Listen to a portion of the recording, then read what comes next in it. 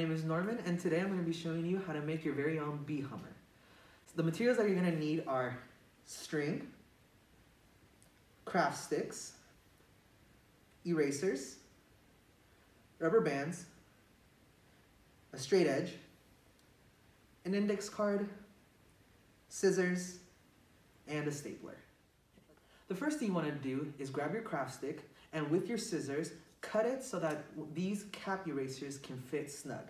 It should look something like this. Once you have that, you're going to try to place your cap erasers and place them at each end of the craft stick. It should look something like that. Then you're going to want to place your index card right in between the two eraser caps. Now make sure if your index card is way too big, make sure to cut it so that way it fits snug between the two. Now what we're going to do is we're going to staple our index card to our craft stick. Make sure to watch out for your fingers. And after this, you're going to make sure that it's only 2 inches. So we take your scissors and you're just going to cut most of your index card off.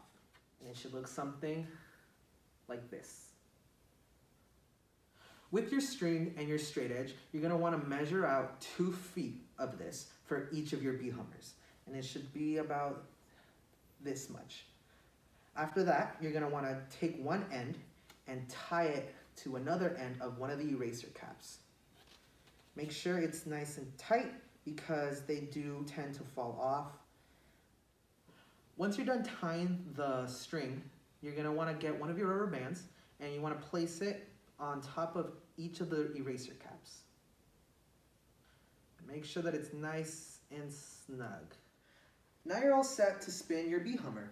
It's going to take a little bit of speed, but once you get it to the right spot, you should hear a beep.